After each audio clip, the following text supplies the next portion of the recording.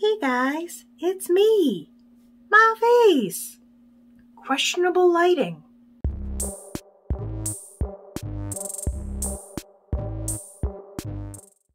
Today's happy dance brought to us by coffee, because I had 2 drinks with dinner. Today is February the 14th, so if you practice or celebrate St. Valentine's Day, happy Valentine's Day. If you don't, happy Sunday.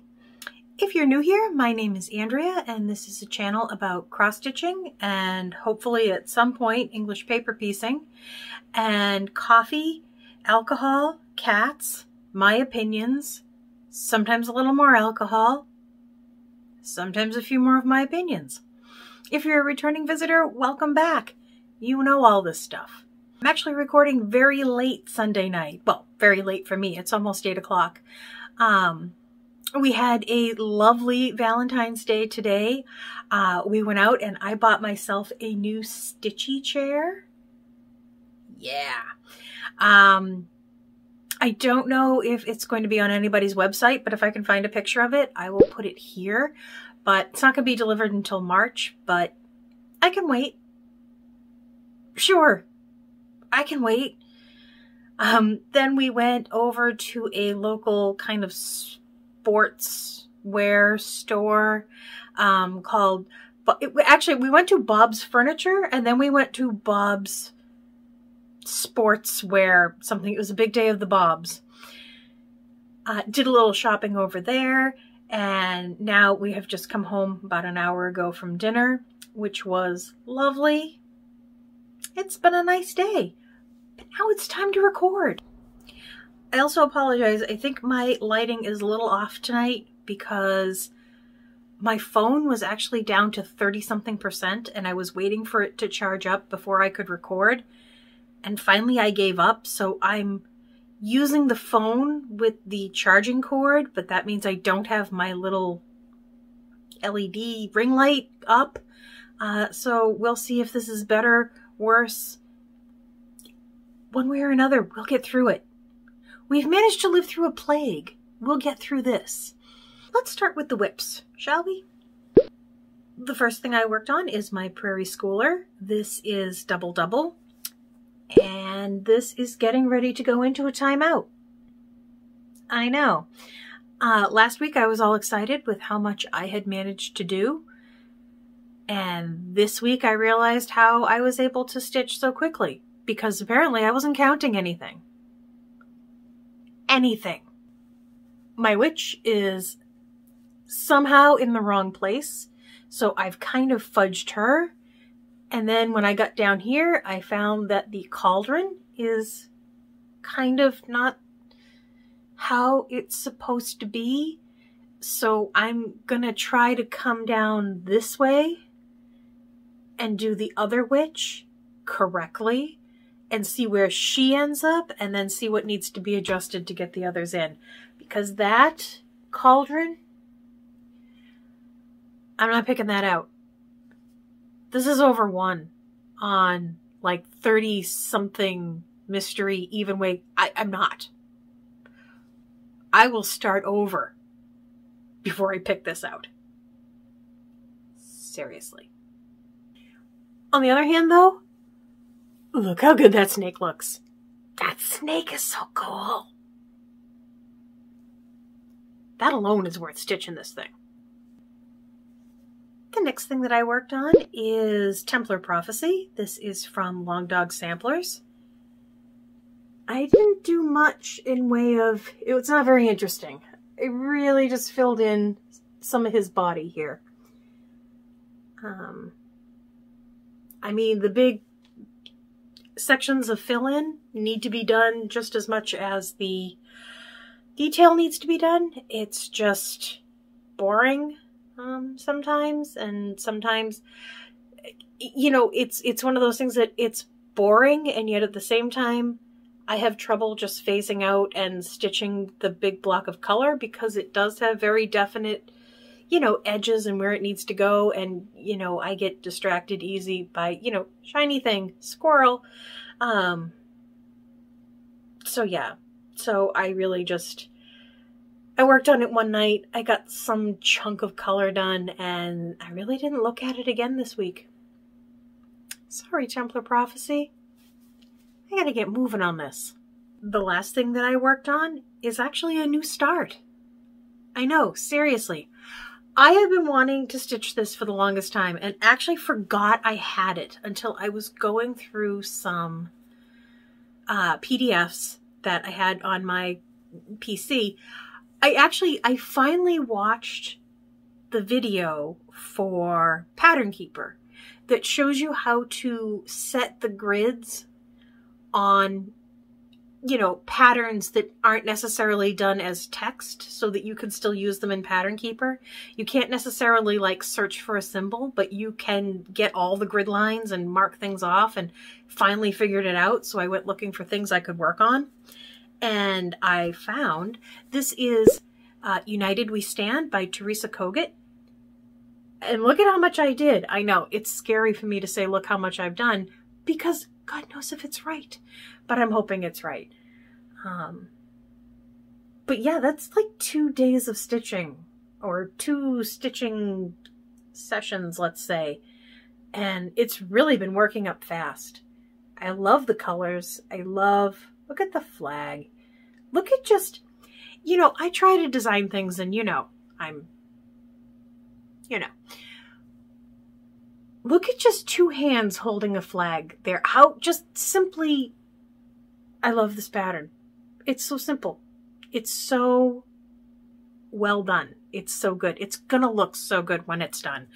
This is Picture This Plus Hazy Gray in 18 count Ada, and it has been just a breeze to work on. So I hope to get that done, God, at this rate, probably in the next few weeks. Let's hope.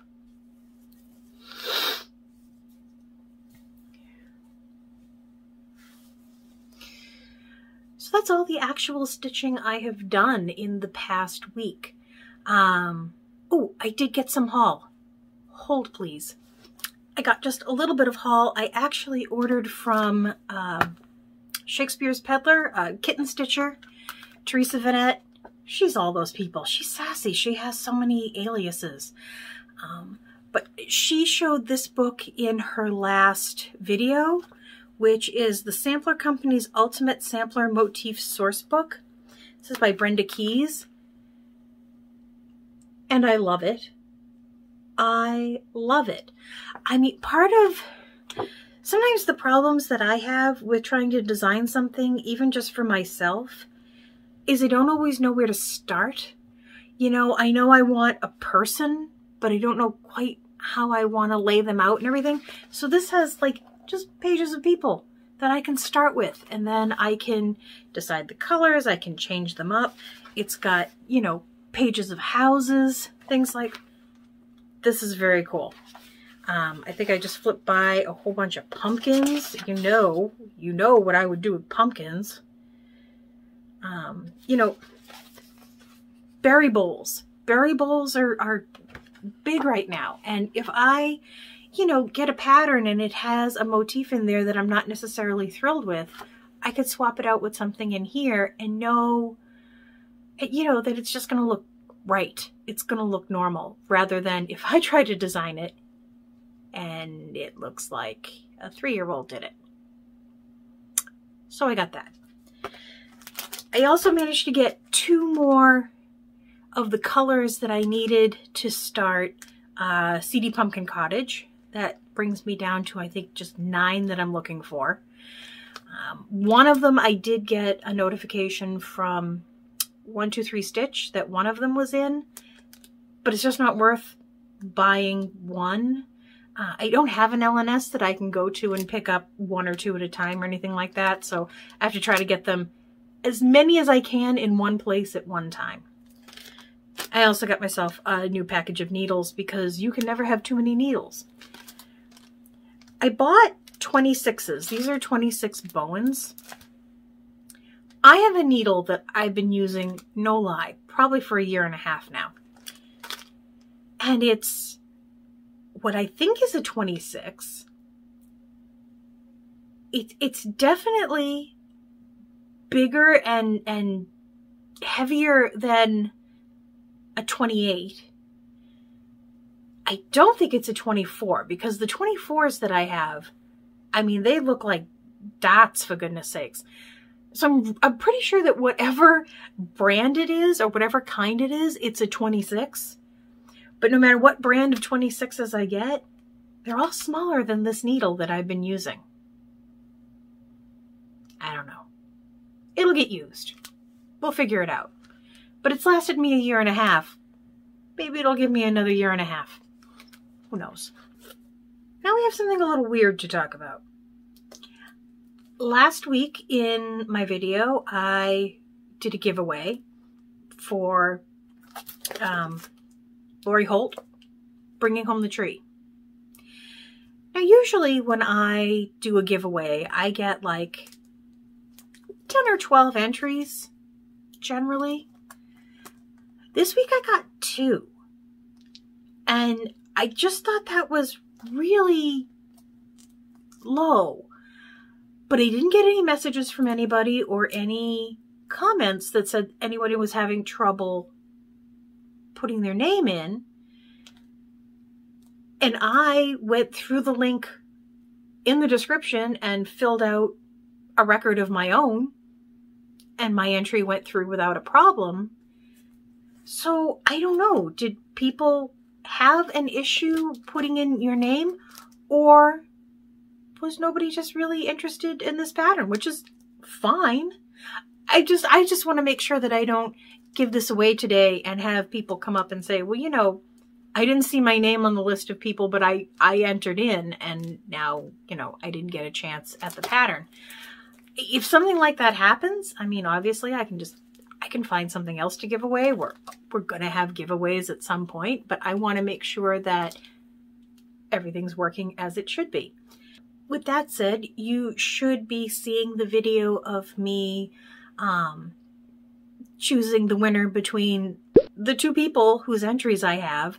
The third name on that list, that HHH, that was me. That was my little test one. So the only 2 actual entries were on row 2 and 3. So that's what I put into the random number generator, was a number, you know, 2 between 2 and 3. And as you can see, it came up with number 2, and that belongs to Science Knitster. I believe I'm saying that correctly. I will comment on your comment, but you were kind enough to give me your address when you filled out the form, so I will just get this in the mail to you as soon as I can. I do need to run it to the post office. I can't just put it out in my mailbox, so it may take me sometime this week to go do that. I have a plan to leave the house on Wednesday, so that may be our day. So congratulations, Science Knitster. If you put in your name for this and didn't see it on my list, let me know. And I will see what went wrong. So I had asked last week if anybody was interested in seeing my little pile of shame, which is not that little of a pile anymore. These are projects that I have finished but have never fully finished. Most of which I totally could have fully finished if I just, you know, did it. But let's see what I've got. So these are in no particular order. They're definitely not in the order that I finished them in. They're more in the order of, I yanked them out of the closet in kind of a pile, and I put them in some sort of, they're not in any particular order. This is Whispered by the Wind. This is Wizard's Gate. That pattern was gifted to me by Laura, my stitchy godmother, and I loved stitching this. I loved stitching this. Also, you can see that I did not iron. Sorry. I finished this, I don't know how long ago. I went so far as to order a frame, like a custom made frame just for this. I have it. It's down in the side room. perfectly preserved in the box that it came in. The box has never been opened. I really think this wants to be framed. For no other reason than it's holding up like an entire piece of fabric that I could be using for something amazing. I don't even remember. I don't have the sticker. If I can find it, you may be seeing it over here, what this fabric is. It's nice. It's linen. It's very nice. It's just hanging out in the closet. The next one I have is, this is Edgar Allan Poe, Nevermore. This was put out by Witchy Stitcher, and I think I found out about this in the Stitcher's Coven, I think, on Facebook. You know, back when I actually went on Facebook, you know, willingly. He came out so good. I just don't know what to do with him. A couple of people suggested I frame him and hang him in the bathroom, which is not the worst idea I've heard. Not the worst idea I've heard. It's just like, I don't want him hanging in my living room. I don't think I would really mind him hanging in here, but I feel like, I don't know. I almost would rather have him made into a project bag. I think that would be kind of cool. But I don't even use project bags that much anymore, so I just don't want him to go to waste. You know, as opposed to how he's going to waste sitting in a pile in my closet, never seeing the light of day. You get me. This is the Town of Halloween from Primitive Hair. And I loved working on this. And it came out so cute. And I wanted this for a long time. I know it was in a magazine at some point, and I didn't realize that she had ever kind of released it on its own. And so then when I found it, I was very excited. But again, look at the piece of fabric that it is holding up. This is that mystery linen that I think ended up being like an upholstery linen that I found at Savers, and it coffee tea dyed really nicely, and it was easy to stitch on, and you could see how nice this looks. I haven't done anything with it, not a darn thing, but it looks good. This one is Suffragette. It is from Little House Needleworks, and you can see how cute it came out. Those bricks are everything. I believe that is, I want to say it's Classic Colorworks, Cherry Cobbler, I think. I love how this came out. I love her dress. I love everything about it. It belongs in a frame. I think it lends itself to being in a frame. It's not in a frame. It's sitting in my closet. It is on what I think is your everyday linen, like that you get at Joann's or Michael's, or you used to be able to get at Joann's or Michael's. They never seem to have fabric anymore. But yeah, coffee tea dyed it myself. Came out really nice. Look at all that fabric being held up. I had to pull myself together. Dante, you're standing on the things. Dante, you're standing on all the things. No, you're standing the things. Please. The things. You're standing on them. Okay, that's... Bye now. The Primitive Hair put out a series of freebies for all the days that happen through the Wheel of the Year. And I have managed to actually finish Yule, like fully finish. That is actually a little pillow ornament. And I have finished Samhain as a flat, just a flat piece. It's not even like a flat fold, but that is at least fully finished. The rest of them are here. So we have Imbolc,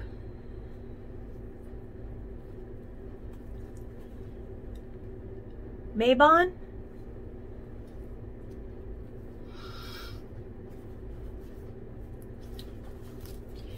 have Ostara, Beltane or Beltana, Lammas, and Letha. They're adorable. They should be somewhere. They should be displayed. Like in a dough bowl. On a shelf. Nope. They're just in here. That was all rando coffee tea dyed Ada. Probably started out as 16 or 18 count. Heaven only knows what count it is now. This is the Good Witch sampler from Sub Rosa. I actually think this may have been one of the first things that I stitched out of Punch Needle and Primitive Stitcher magazine, which I love. I love having that subscription. And she's so cute. I have no idea what I plan to do with her. I don't have a plan. If I had a plan, I'd have done it. No plan. That's why so many of these are definitely going to end up in a Stitchy journal. One, because Stitchy journals are the best idea that anybody ever had. And also because I don't think I can handle having these just floating around anymore. I need to do something with them. This is actually a pattern that I designed. It was, I could not get myself a copy of, I believe it is Salem Remembered from the Primitive Needle. So I kind of made my own with the names of the people murdered during the witch trials in Salem. And I'm really pleased with how it came out. And you know what? When I ordered a very special frame for Wizard's Gate, I ordered one for this too. It's down there. It's ready. Make me go open the box. Somebody. Make me go open the box. This is also my own design. Again, I could not get a hold of Witch's Hollow from Primitive Needle, so I kind of made my own. This is Halloween Haven? Halloween Haven. And so I kind of just did my own little Halloween scene. This is so cute. I really like this. I really think it's cute. I think one of my favorite things is this little dog, and he's dressed up as a ghost, and he's walking around behind the kids. And there is more than a little bit of glow-in-the-dark thread in here. If I can find an old picture of it under the black light, I'll put it up here. But so cute. Would look lovely out at Halloween. Nope, just sitting in the closet. Dante's walking by, stepping on all the things again. Could you not? Oh, could you not? Come on. Hop down. Wait, no. Now she's sitting on the things and the... Can I help you?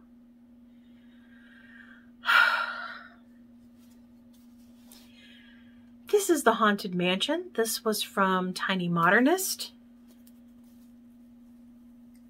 And I was so happy with how this came out. So happy. But I was also so happy to be done with it that I just stuck it in the closet and forgot it existed. I don't even know what I want to do with that.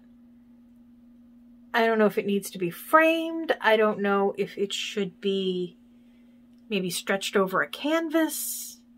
I don't know. But it's done. It's done. This is a very recent finish. This is Rack Stack from Plum Street Samplers. And again, love how it came out. Not a clue what I want to do with it. But it is holding up a large amount of fabric, which could be used for other things. This was actually a really cute little freebie. from Primitive Needle. This is By the Light of the Moon. And yeah, that is over 1.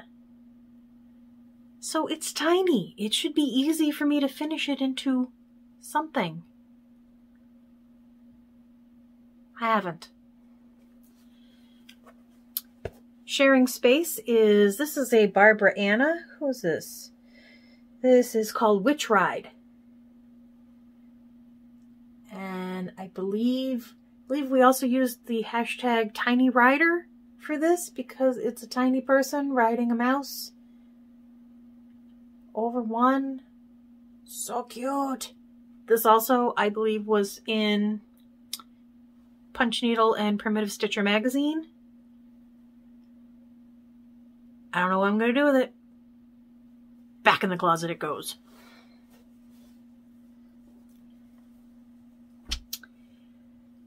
And the last little pile of finishes that have never been fully finished are my Prairie Schoolers.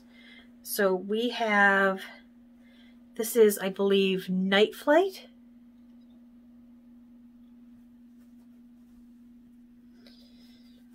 We have Misfortune.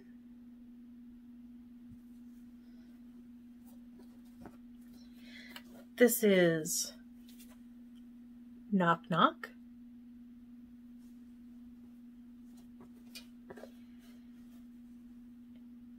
Who's There? And then the one that I am working on now is Double Double. I'm pretty sure that these are going to end up in the Stitchy Journal. Because even though I endeavored to do them on similar fabrics, you can kind of tell that in the course of coffee tea dyeing and whatnot, like those are completely different sizes. Let me just see what you can see here. You know, this one is a lot taller and skinnier. This one is much more square. If I hold this one up next to Misfortune, you can definitely tell that there is a difference here. Misfortune is much more squared off. I think this is probably the one that's closest to how it's supposed to look. But yeah, they're all over the place. So I think they need to go in a section of their own in a nice stitchy journal. And that's about it. So that is my pile of shame. It didn't take quite as long as I thought it would take, but you know, the fact that I have them at all kind of bothers me. I mean, we all have things that we haven't gotten to yet to fully finish, but I don't know. These are just, I'm actually kind of careful about what I stitch because I don't want to stitch something that doesn't have a place in my house that I kind of wouldn't want on my walls, almost like Edgar Allan Poe. I did that one because I really like the subject matter, but not necessarily that I want it hanging on my walls. But for the most part, you know, I want these things displayed. I just never seem to get to do anything with them. So if you were looking at any of these and can think of a really cool finishing idea for any of them, I would love to hear it down below. Otherwise, I think a lot of these smaller ones are going to end up in the Stitchy Journal, you know, when I get around to starting it. I own it. I have it. It's right over there. I just haven't done anything with it yet.